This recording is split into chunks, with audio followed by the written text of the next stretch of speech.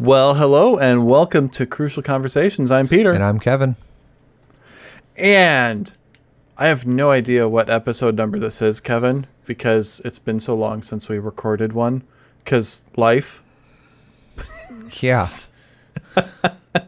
You don't even know how to respond. It's been so long. It's just time to get started again. Yes, it is. And we're hoping to actually, I don't know if I should say this out loud, but if I say it out loud, we become accountable to it, right? We're hoping to record several episodes this week so that we can get a little more ahead and get a little more consistent with releasing these. This is part 2 in our Hermeneutics series, and so we are going to be talking about how we interpret, how we understand things. Now, because last episode, I almost said last week, we titled it How to Understand the Bible, how to read and understand the Bible, but it was really about more than the Bible. It's a bigger thing than that, which is interesting because bigger than the Bible sounds like a weird thing to say to begin with. But that is the reality that we are trying to express. But before we do that, a couple quick things. One, if you want to support what we do, head over to crucialproductions.org/give, or if you want to ask us a question, head over to crucialproductions.org and click the Ask a Question button, or send an email to questions@crucialproductions.org. Or you can do what Jeff did, and he left a comment on our blog, which is actually where this episode was listed.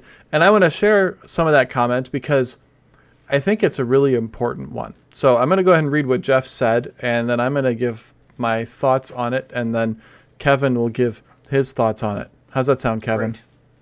Great. Okay. You weren't even by your microphone. You're already like tuning out. Great. It's like going somewhere else. Okay. Anyways, so here's what Jeff said. I stopped reading the Bible when I became a Lutheran. I was an enthusiast that read the Bible 2 to 3 times a year. Being properly taught the truth through the small catechism, I knew I would not read it again because of my wanting to interpret it into what I wanted. I've heard the word hermeneutics in Lutheran circles, but I never understood how to use it until I heard your podcast. Please continue on with the series. If you have a counter on how many times that episode played, you'll see that I did a marathon listening session. Thanks. Thank you, Jeff, for leaving your comment, which wasn't really a question, but I wanted to bring this up because this resonated with me, particularly because I had the same experience.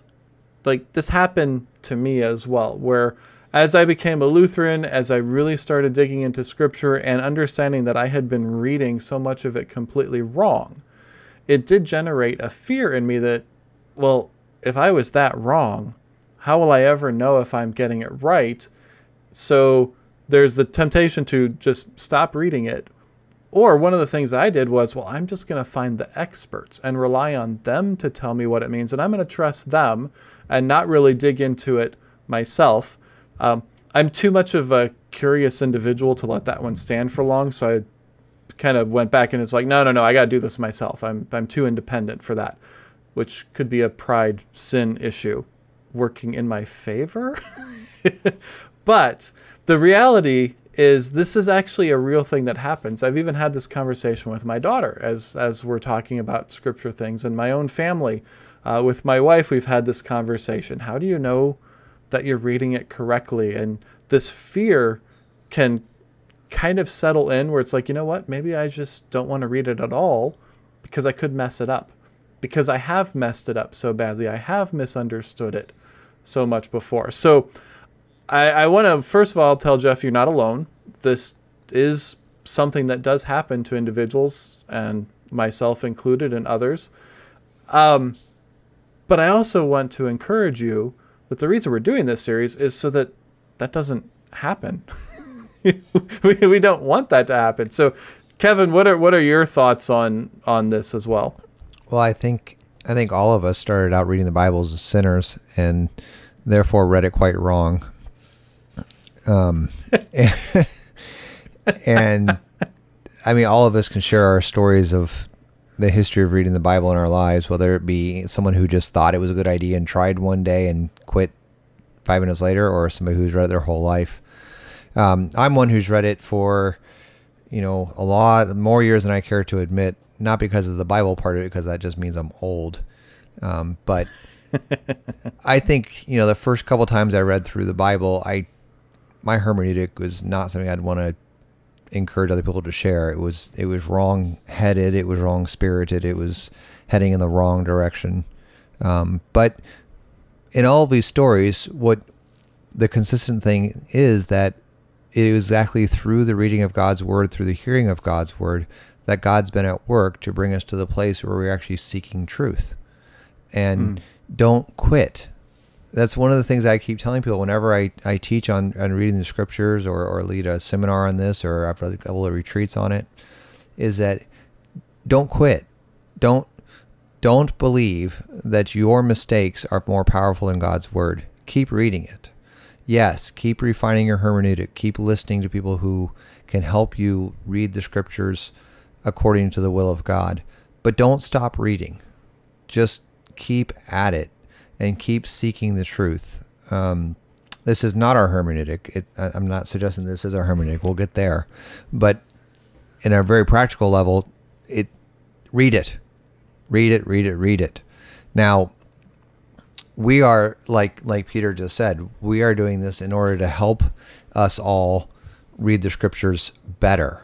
And this is now going to get into our hermeneutic. But when we say better, we don't actually mean academically better. We don't mean like a smart person would read it. When we say better, we mean according to the will of God.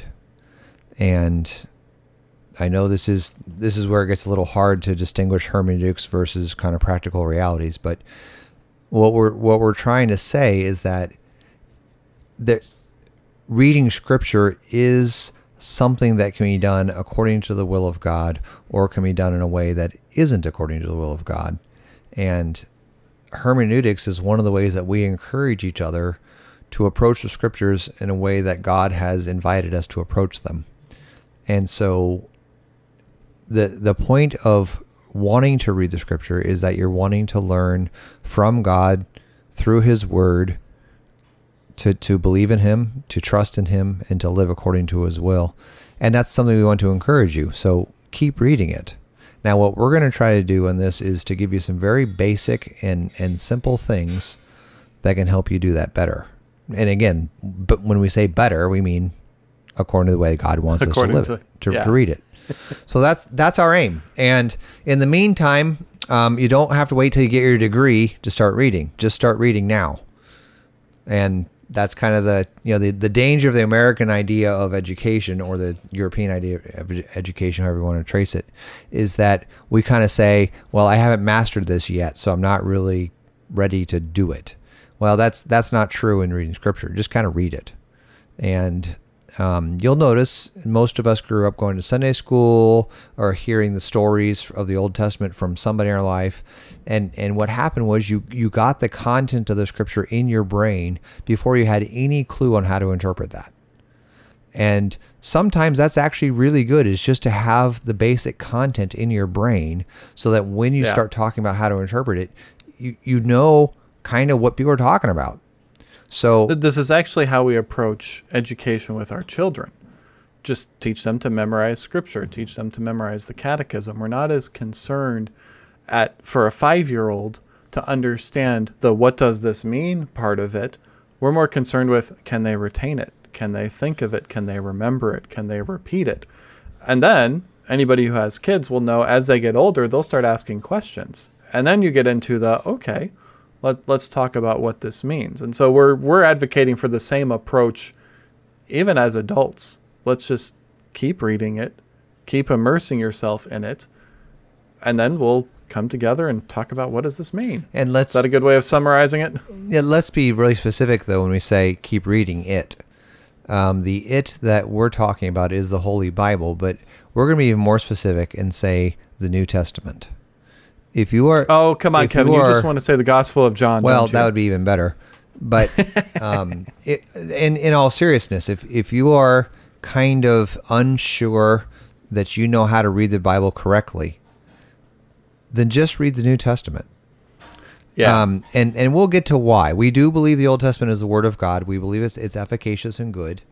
But we also believe that reading the Old Testament correctly requires a little more knowledge than reading the New Testament correctly, because the New Testament is explicitly about the death and resurrection of Jesus, whereas the Old Testament kind of takes some understanding on how to understand what's going on there in the proper way.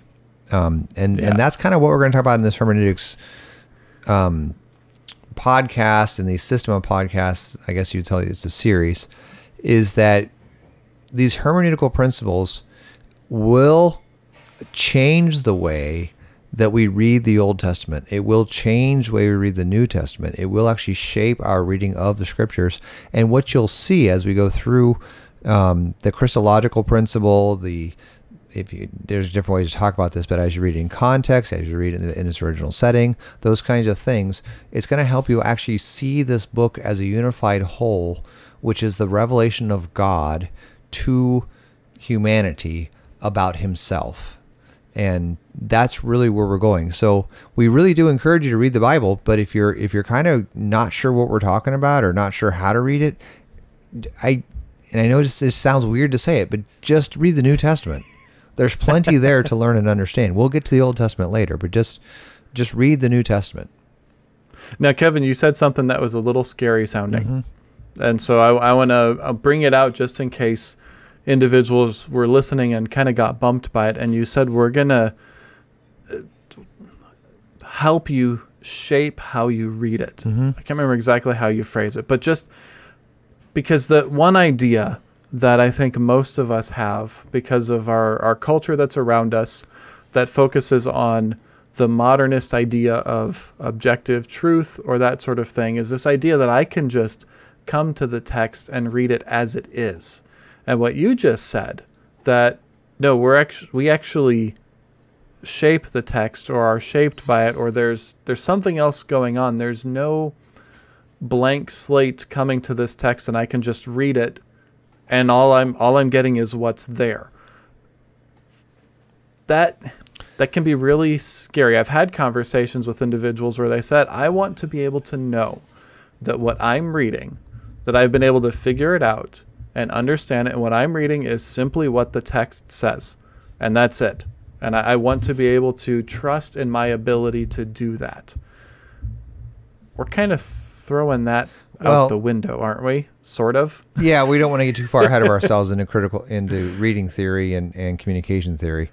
But I just want to bring it up at the front. Just mention the one thing that we would affirm, and if you read any work on hermeneutics and interpretation that's been written in the last 100 years, you're going to read this, is that the notion of an objective reading of text is literally impossible.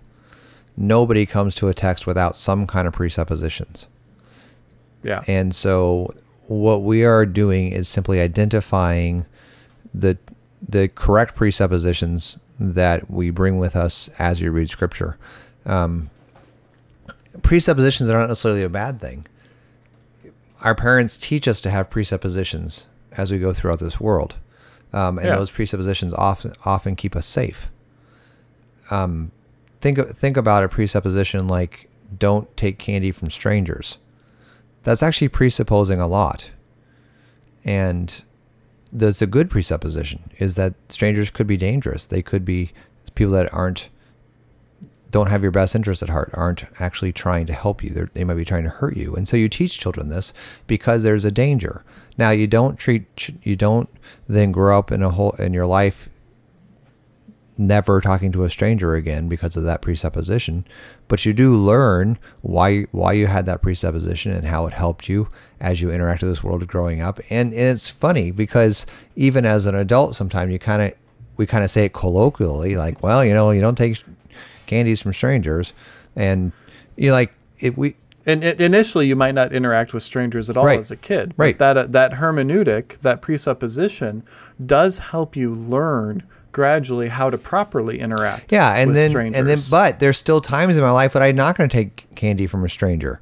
You get an email saying, hey, I'm from Nigeria. I've got $4 million. I just want to give it to some nice guy who podcasts occasionally. Just send me your, right? And I say, well, that kind of sounds like it's candy from a stranger. I should probably be cautious about this, right? Yeah. And so these presuppositions do actually help us, not just as we're children, but kind of as we grow up.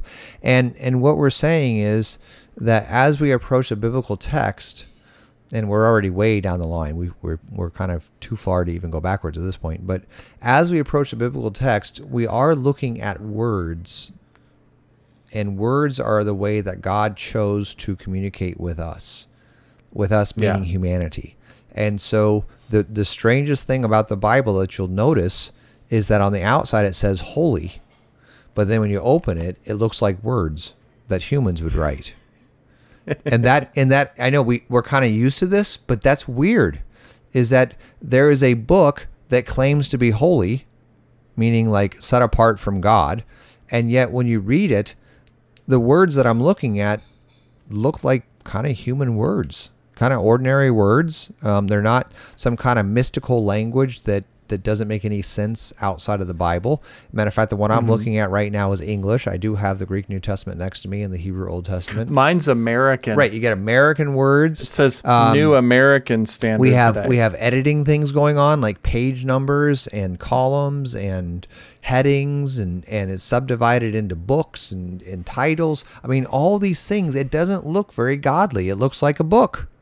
And so part of the reality is that it is a book with words, and so we're going to read it as a book with words, and that's part of the hermeneutic we're going to get at. But that's actually kind of down the road a little bit. We're going to get there, don't worry. But what we want to start off with now that we're 15 minutes into our podcast, is that it's been so long we kind of had to set the stage again. We got to kind of That's warm kind of back what it feels up. like. But yeah, as you open the book to read it, this is not a human book. This is a divine book, even though it was written by people, by the inspiration of the Holy Spirit. And so the goal of this book is not just to hear a nice story or to get some kind of moralistic fable or something. The goal of reading this book is to know God. And that's a strange goal for reading a book. But the reason you read the Bible is because it's about God. And so what we want to do is somehow learn about God. Now, learn is a strange word, and I'm not necessarily meaning it in an academic sense of learning, but somehow get to know who this God is. People use the word relationship sometimes. People use the word get to know or trust or believe in, something like that. But what we believe is that when we open the Word of God, the Bible, is that the most important object of the Bible is God. And so we are going to teach you a hermeneutic that is focused on God as we read Scripture. And not just God in a generic sense either. Well, because I think that can be a trap that we fall into as well. So here's the issue is when you start reading this word about God, it actually tells us certain things that we have to know about God just to understand how to read it, which is really strange. And one of the most important verses I want you to listen to is in John chapter 1, verse 18. And it says this: no one has ever seen God. The only God, who is at the Father's side, he has made him known. And that might seem like a really weird passage to read as the beginning of a hermeneutical system. But this is so important because the very beginning of that verse is, no one has ever seen God. And when it says seen, it doesn't just mean physically seen. It actually gets the same idea as understand. Because at the end of the verse, where it says, the one who is at the Father's side has made him known, that's actually the verb exegetical. Okay, so the verb behind the word exegetical is at the end of 118. Now, I know you guys don't care, but in biblical studies, exegetical means to interpret the text and to understand what it says. So Jesus is actually going to be the one that explains God to us. That's what I was going to say. I've got the NASB, the New American Standard Bible today, and it actually translates at the end of that, he has explained him. Right. It actually uses the word explain. Yeah. So it's like, oh, very good. Hey, that's a nice amplification. So what we term. have being the verse is no one has seen him. And then the solution to that problem is to explain him. So this seeing is not just like some kind of physical sight. It actually is knowing, comprehending, understanding. And this verse is really kind of a summation of the first thing we want to talk about in hermeneutics, which is that this is a book that is all written about Jesus. That the whole point of Scripture focuses on Jesus. Jesus, the Son of God, the Messiah, the Lamb of God who took away the sins of the world, the one who died and rose, the one who was born of the Virgin Mary, that Jesus. So Jesus Christ is the focus, he's the center, he's the goal of Scripture. And we don't say that lightly or flippantly. We mean that, and we mean that all the time. That the most important question when you're reading the Bible is, what does this passage teach me about Jesus? What does this passage say about Jesus? How does this passage point to Jesus? How is this passage fulfilled by Jesus? And so this is really kind of the most important hermeneutic we have. It's called the Christocentricity of Scripture, that Jesus is the center of Scripture. And I just want to highlight a couple Bible passages. I think we've probably mentioned it on the podcast before, but I just turned one page earlier in my Bible. We have Luke 24, verse 27, the road to Emmaus. And Jesus says, or well, Jesus doesn't say, but it says, and beginning with Moses and all the prophets, he explained to them the things concerning himself in all the Scriptures. Jesus. So he's himself. And then, of course, we have to say John 5:39. Well, and stay in Luke 24. Okay. 44. So 24:44. And this is Jesus, where he says, these are my words that I spoke to you while I was still with you, that everything written about me in the law of Moses and the prophets and the Psalms must be fulfilled. So again, we have two places in Luke 24 where Jesus, after his death and resurrection, explains that the entire Old Testament was written about him and specifically about his death and resurrection. Okay, so now go to John 5. Yep. Do you want to read that for us, Peter? Sure. This is Jesus actually talking to the Pharisees, I believe. And he says, you search the Scriptures, because you think that in them you have eternal life, and it is they that bear witness of me. Okay. And it's really interesting because he actually continues. And he says, yet you refuse to come to me that you have life. I do not receive glory from people, but I know that you do not have the love of God within you. I have come to in my Father's name, and you do not receive me. Okay, so this is kind of the important thing, is that Jesus is the one that explains, shows, reveals, speaks for God. If you want to know God, you've got to get to know Jesus. There is no other way to know God. And it's important. I think it's important for us to actually go to Scripture if we're going to make the claim that that Scripture is all about Jesus. It's important for us to actually have Scripture that backs this up. And so Jesus himself saying this, it's like, okay, I can't really think of any authority higher than that. Can you, Kevin? Right, exactly. If Jesus himself is saying, look, this whole thing is about me. It all points to me. It's all about life in me, not life in and of itself, but life in me, being in Christ. Well, if we're going to make this claim as we begin our hermeneutic series, then the Christological principle especially, I think it's kind of important that we should actually be able to draw it from Scripture as opposed to, hey, Kevin, this sounds like a really neat way to read Scripture. Fun, wouldn't it? Let's test it out and see how it works. And if at the end of it, it still holds together, we're good to go. No, we're not approaching it in that way. That's how you do like scientific theories. Right. It's like, hey, I think this might work. Let's test it out and see. Oh, it worked. Well, and nope, it didn't. And so then you go on to Paul, and you go to 1 Corinthians chapter 2. So Paul is an apostle, a guy who taught about God and was obviously the greatest missionary. He wrote 13 books of the New Testament. And this is what he says in 1 Corinthians chapter 2. So this is now an apostle talking, and he said, for I decided to know nothing among you except Jesus Christ and him crucified. So this is Paul summarizing his entire message of what he's trying to get across as he preaches and goes on missionary journeys. It's about Jesus and him crucified. This is the point of the message. And it's not just this is the point of the Christian message, or this is the point of the evangelical message, or this is the point of the missionary message, or this is the point of whatever message you're going to put in there. This is the point of all creation.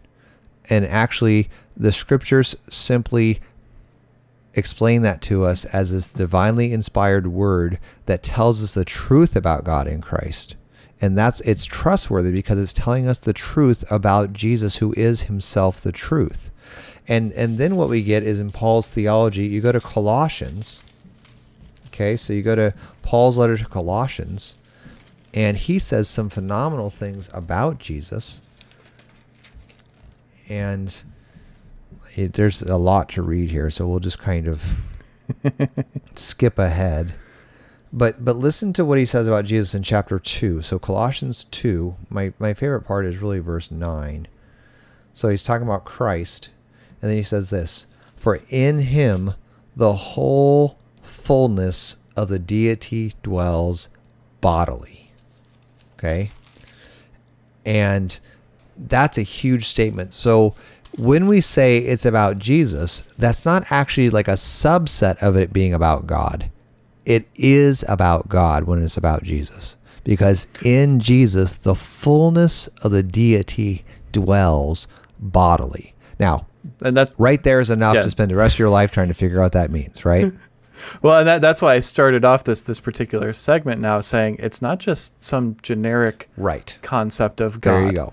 Is reading scripture with God being the point, because that's how you end up with, well, the three Abrahamic religions. So there's Judaism, there's Christianity, and Islam, and they're all kind of in the same family because they all believe in a monotheistic God.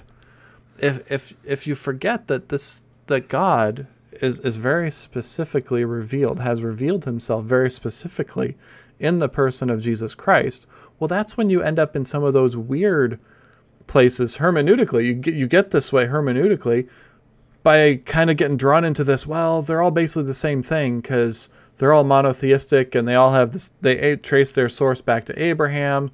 So let's see how we can make them work together. But this is why hermeneutics is critical.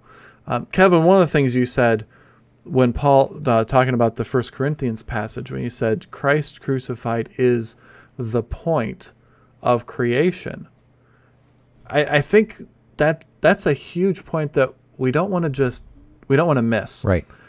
Because once again, this goes back to why I wrongly titled our last episode the way I did, kind of on purpose, How to Read and Understand the Bible, because when you understand all of creation as finding its center and purpose and focus and being in Christ, that actually changes how you understand a lot more than just God's word. Right. A lot more than just the Bible. It actually impacts how you look at everything around you. And so our series on hermeneutics right now, especially the Christological principle that we're talking about, isn't limited to Scripture. It's actually going to affect a lot of other things. With Scripture being our guide to how to understand those other things.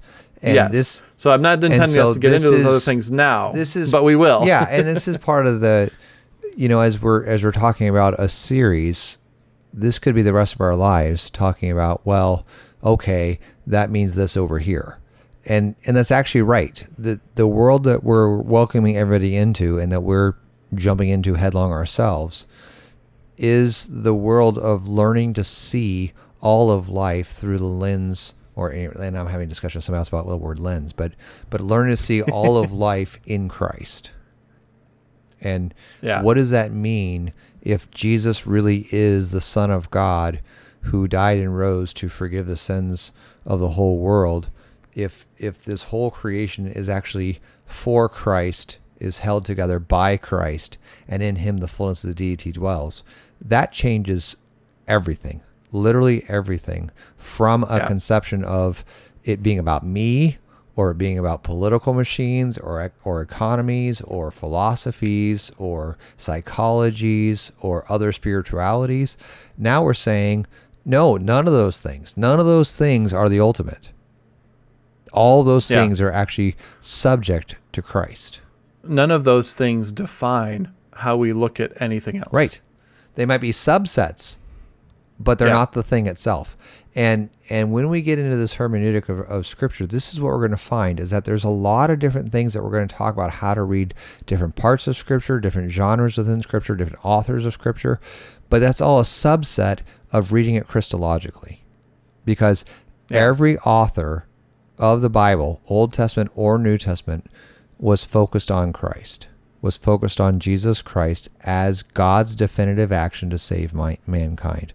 And that's a phrase you're going to hear a lot from my mouth, because it's the one that I use the most to say this, is that the point of Scripture is that Jesus Christ is God's definitive action to save mankind. And I just want you to think that through. There's a ton of that statement. It's right now is the best summary I can come up with in my head. So I'm going to keep saying it until I come with a better one. But Jesus Christ is God's definitive action to save mankind. And that's the entire point of Scripture. Now, I know I can hear y'all from way over here. I can hear you going, what about the Old Testament? You're getting rid of the Old Testament. We're supposed to read the Old Testament, although it's just all about Jesus. And the answer is, the Old Testament is about Jesus. We're not forcing it to be about Jesus. It actually is about Jesus. It already is. Right. Yeah. And we're simply, like Paul encourages us to lift the veil that is there without seeing it through Christ. And now that the veil is lifted and we actually see the truth of Jesus Christ, which he says in Ephesians is the mystery that was hidden for ages past, but has now been revealed in these last times. So now that we know it's about Jesus, we actually are going to go back and reread the Old Testament and understand it as being about the coming Messiah, who is Jesus the Christ. Now, having said that, here's a couple more things that are just kind of a preview for the next couple of weeks coming up, is that the Christological focus of Scripture is not the only principle. There are other things that we're going to bring along with that always being the primary principle as a Christological center. But the other thing we're going to do is we are going to take the Bible seriously as actual narrative history. Yeah. Now, what I mean by that is that when the Bible claims to be telling us historical events, we believe that those events actually happened to real people in history. So when it says the Israelites were enslaved in Egypt for 430 years or so, we believe that there's actually a country called Egypt. There's actually a nation called Israel, and that at a certain time in history, about 2000 BC or so, the Israelites were actually physically enslaved in Egypt, and God set them free from that slavery. So as we interpret this Christologically, as we interpret it pointing towards Christ, we're not denying the historicity of the events described before Christ came along. Now, as part of our hermeneutic, I think it's useful to say here that the reason we believe that there was this nation of Egypt and a nation of Israel, and the nation was enslaved one by the other, is actually because Scripture says it. Right. And the fact that there's archaeological evidence that might seem to back it up, well, that's kind of a nice thing. Sure. But that doesn't actually cause us to believe it. And the reason I'm bringing this up is because that's actually a hermeneutical choice on my part, that I understand Scripture, and I believe that because Scripture actually says it, not because science or our own history books found some way to back it up, and then I look at Scripture and say, oh, well, because we actually dug up that chariot wheel in the Red Sea and it seemed to be in the right place. Therefore, I know Exodus is true. Yes, therefore it's true.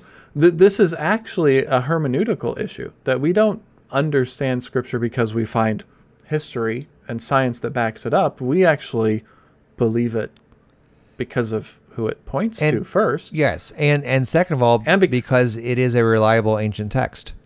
And that's part of us believing that the Bible is true, is that now we are looking at ancient texts that actually tells us, like I said before, the actual events that occurred in history. So Peter's exactly right. The fact that archaeology backs it up is kind of like, well, for me, it's kind of like, well, duh. But yeah, but it's not. Oh, they finally found it. Took them long enough. It's more believable now because they found, like you said, a chariot wheel or a, Teldan stele or something like that mentions David or something like that.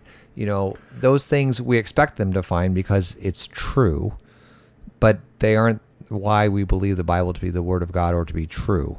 And we'll talk about all these things as we go. We'll talk about historicity. We'll talk about reliability. We'll talk about inspiration. We'll talk about truth. We'll talk about what does it mean that it's the Word of God. We'll talk about human authorship and divine authorship. But what I want to get to kind of before all that is that as we simply read the text, we are reading it Christologically, but we're also reading it as though it had true meaning in its original setting. And that's an important thing, is because we're not suggesting reading Genesis as though it's actually just a bunch of trick statements that nobody could comprehend until Jesus came along and then we went, oh, well, that's what that means. No, it actually made sense to the original hearers in its original setting. We talked about this a little bit in the last episode regarding Revelation. Right. Because that one's always the book where it's like, right. Oh, but I think that's crazy. An important thing too, is that we're going to make sure that when we read Scripture, it is always pointing to Christ and it makes sense in its original context and its original setting. And the other concept that we're going to bring into this, so there's kind of a twofold thing under the Christological concept, which is it's going to make sense in its original setting, original context, but it's also going to make sense in the whole story. So we're not going to have any outliers where all of a sudden, like Peter was alluding to earlier, where all of a sudden there's another God out there that's equally worshipfully, worthy of something. So that's Muhammad's God, Allah, or something like that. We're not going to do that. Yeah. No, the message of Scripture is actually a unified message, and it all points to the same God because there's only one true God, and that God is known in Jesus Christ. And we're going to keep it together, right? So we're going to read it Christologically. We're going to read it believing that it made sense in its original historical setting, and we'll talk about what that means. But we're also going to read it believing that there is a unified whole to this book. You're not going to get any strange stories that point to a different direction or a different way of salvation or a different means of grace or a different God. Okay, and believe it or not, that's very important to say and harder to practice than you think. Yeah, and that unified whole, what's the phrase you like, Kevin, that it's the best one you've found to express so far? You just said it in this episode. So Jesus Christ is God's definitive action to save mankind. Yeah, and that's the crucial conversation. That's why we're doing a series on hermeneutics, is so that we can help you understand that. And Kevin, because we're Crucial Productions, we want people to be able to pass it on, right? It's not just, hey, here's for you. We want you to be able to pass it on. And so as part of that, well, it helps if you understand what we're saying. So hopefully, I don't think we've made this episode academic. I don't think we made the last one too academic. We want to keep that going so that this is accessible to just about anybody. One of my daughters actually enjoys listening to our podcast, which is kind of weird as her dad. Yeah. It's like, Dad, I listen to your podcast. Oh, cool. Okay. Thanks. But the point being, we want this to be accessible. So if we say anything that's confusing or you want more clarification, you want us to dig deeper on, we want to know.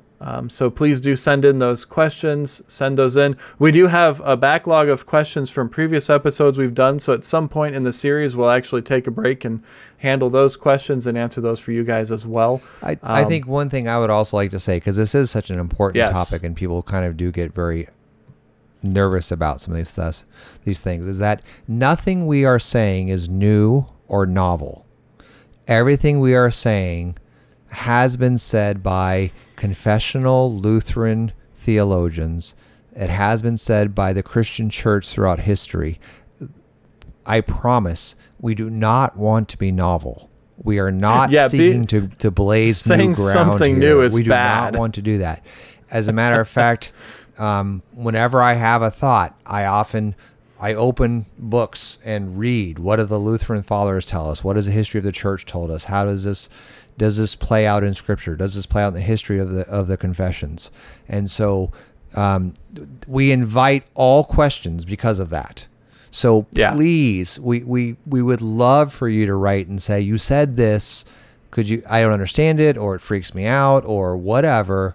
Please explain it more. We'd be happy to do that. We do the same thing to each other. We'll talk, and then we'll say, where are you getting that from? Let's look it up and make sure this is the right thing to believe, the right thing. Kevin, that sounded crazy. That's nuts. Where did you get that from? And again, when we say right or orthodox or true, we are meaning according to God's will. That's our desire. Yeah. Yep. All right. Well, at the beginning of the episode, I told you guys how to send in those questions. Please do that. You can find us on social media as well. Until then, we'll see you guys next time. See ya.